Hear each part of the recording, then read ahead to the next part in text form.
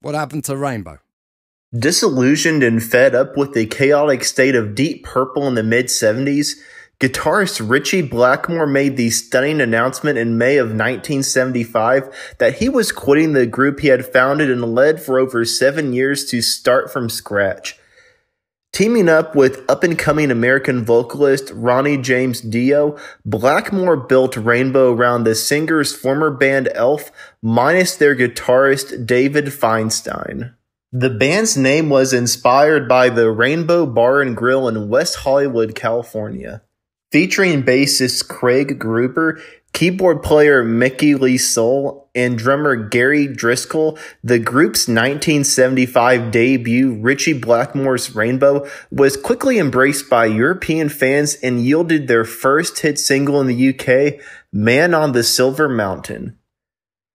Blackmore and Dio were dissatisfied with the album's sound, however, and decided to revamp Rainbow, by then sufficiently established to do without Blackmore's name, by drafting bassist Jimmy Bain, keyboard player Tony Carey, and former Jeff Beck group drummer Cozy Powell. It was with this lineup that they entered Musicland Studios in February 1976 to record the landmark Rising Opus, once voted the greatest heavy metal album of all time in a 1981 Kerrang! Magazine readers poll. Capturing Blackmore and Dio at the peak of their creative powers, Rising chronicled both the guitarist's neoclassical metal compositions at their most ambitious, and the singer's growing fixation with fantasy lyrical themes, a blueprint he would adopt for the rest of his career.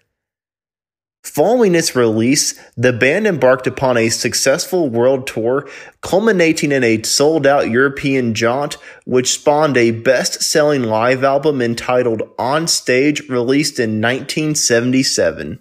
By the time they returned with the equally acclaimed Long Live Rock and Roll album in 1978, featuring bassist Bob Daisley and keyboard player David Stone, Rainbow had established themselves as one of Europe's best-selling groups and top concert draws. But the volatile relationship between Blackmore and Dio further deteriorated as the American-born singer became increasingly frustrated standing in the guitarist's shadow, even in his own country, where the group was now fully committed to breaking big. To make matters worse, Blackmore had been so impressed with Long Live Rock and Roll's success as a single that he began to consider altering the band's sound to pursue a more mainstream hard rock approach, a direction which Dio wanted no part of. A chance meeting with Tony Iommi of Black Sabbath, only recently divorced for good from unreliable frontman Ozzy Osbourne, helped the singer make up his mind, and Dio officially quit Rainbow in early 1979 to join Black Sabbath. Finding a suitable replacement for the charismatic singer proved a serious dilemma, and when he eventually recruited former Marbles vocalist Graham Bonnet, his decision came with an all-round retooling of Rainbow's sound, not to mention once again the band's membership, which now included former Deep Purple cohort Roger Glover and keyboard player Don Airey. With the release of 1979's Down to Earth, gone were the mystical themes and epic metal compositions, replaced by a more streamlined commercial hard rock style. But despite containing two of Rainbow's biggest singles, All Night Long and Since You've Been Gone, the second being written by former Argent singer Russ Ballard, the album sputtered in stores, selling far fewer copies than the group's previous Dio-fronted efforts.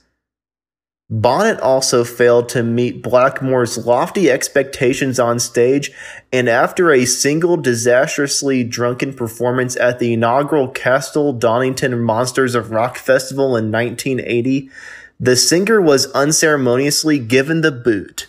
Once again strapped for a vocalist, Blackmore found his man in American singer Joe Lynn Turner, who along with new drummer Bobby Rondinelli signaled a true career rebirth for Rainbow.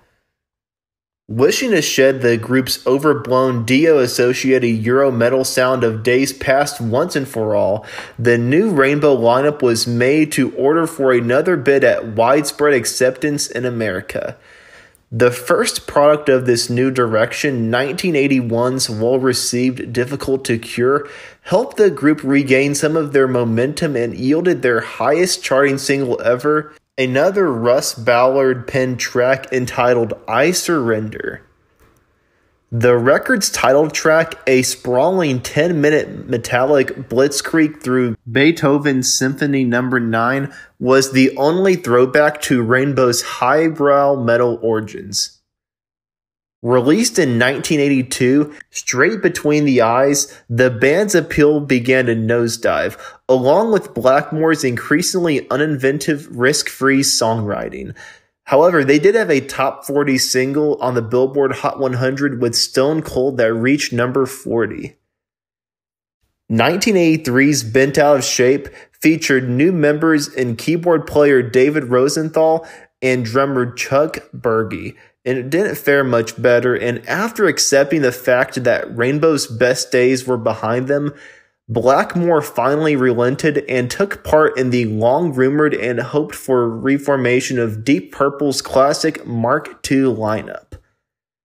Typically, the guitarist refused to go quietly, and Rainbow was backed by a full symphony orchestra for their final March 1984 performance in Japan.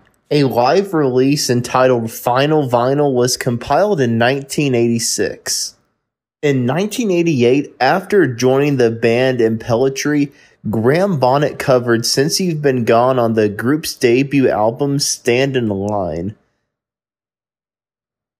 Ritchie would briefly resurrect the Ritchie Blackmore's Rainbow moniker after quitting Purple for the second time in 1994, even recording an album called Stranger in Us All. And this Dookie White incarnation would be short-lived. Blackmore was later heard performing with his purported fiancée Candice Knight in the medieval folk duo Blackmore's Night.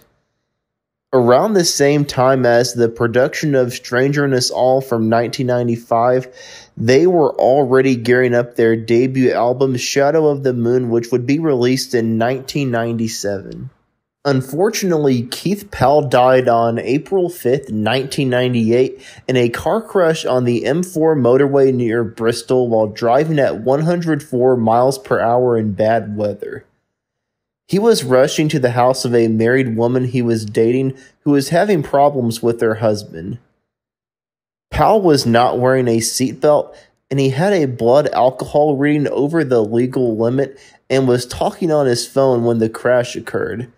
He was ejected through the windscreen and died at the scene.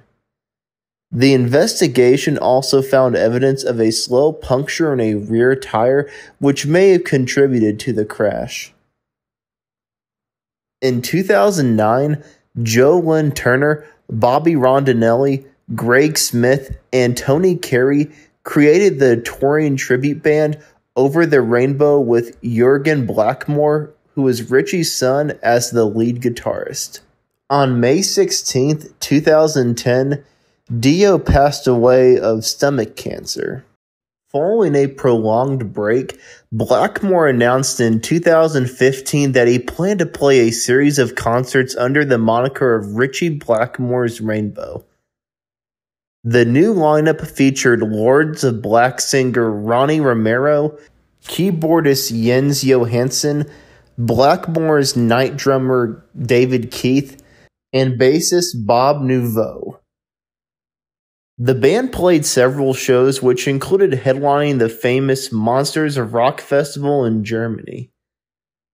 Despite previously saying they wouldn't be releasing new music, Blackmore later admitted they'd written new material, but rather than a full album, it would likely just be released as singles.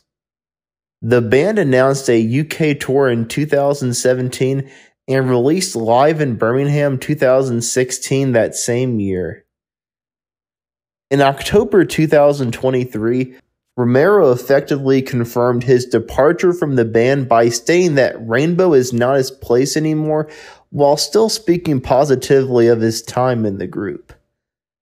And that's what happened to Rainbow. Thank you for watching. Like and subscribe if you haven't already. Give me some facts about Rainbow that I failed to mention, and let me know who I should do next. Thanks again for watching, and I'll see you in the next video.